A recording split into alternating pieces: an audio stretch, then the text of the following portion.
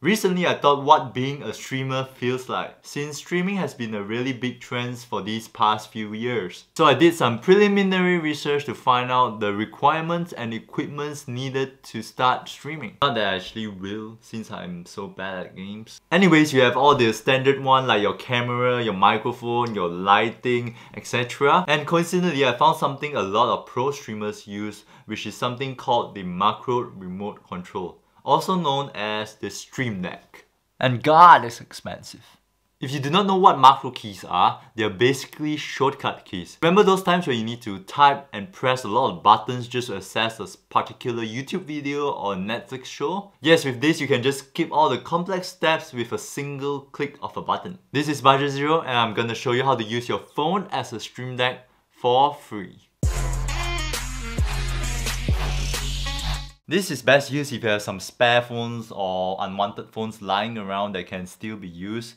You can always turn your old phones into some computer components. So you can just take your phone and then use something like a phone holder and then place it in front of your computer and place your phone like this so it stands up. First of all, we need to go to touchportal.com to download the desktop app. So what you need to do is go down till you see something like this and download and install for your own Windows version or Mac. And then when you open up Touch Portal, it will be something like this. Then in your Android or iPhone, go to your Play Store or App Store to download Touch Portal app. It is really simple, and when you open up the app, it looks something like this. Make sure to click and change your IP address here as well as check whether the port is the same. And when it is automatically connected, it should appear here as connected to Android.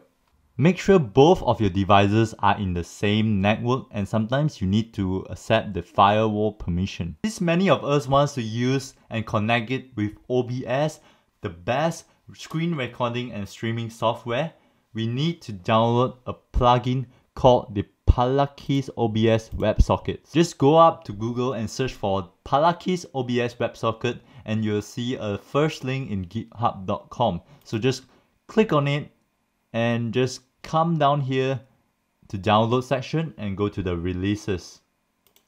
So just click on it and keep scrolling until you see some assets part and just download for your Mac or Windows. If you Windows, just download this one. Once you have downloaded it, go back to your OBS and then restart it. Restart your OBS, alright? So go to your tools and you will see some WebSocket server settings right here.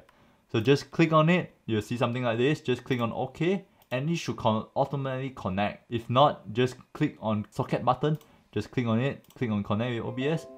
Right now, as you can see, it is screen recording. You see some recording button here.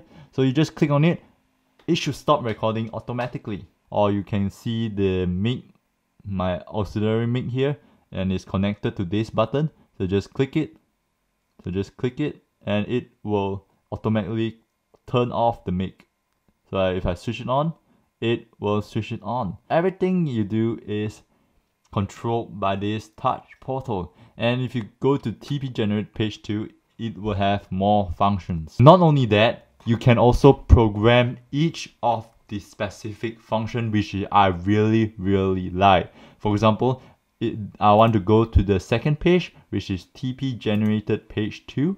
As you can see, you can program each and every one of these. As you can see all the programs. If you know programming, if you know programming, you should know what to do with this. For example, I go ahead and program one button myself, and as you can see, it is called Open Web Page, Start Application, Open File. So alright, let me show you the amazing stuff it can do. So as you can see, just now I just programmed the button right here. So the program is to execute my Anime Lab web page and to start the music as well as to start the game League of Legends. When I touch Anime Lab button, it should execute all of those things. So as you can see, it immediately executes the stuff. And I think it's also starting League of Legends. Where's my League of Legends? Yes, as you can see, the League of Legends is also started. So I'm just scratching the tip of the iceberg here. There's so many things you can do with this app, and it looks like I'm sponsoring this app, but I'm not. This is just an app I think it will be really useful to many of you, to many of the people out there.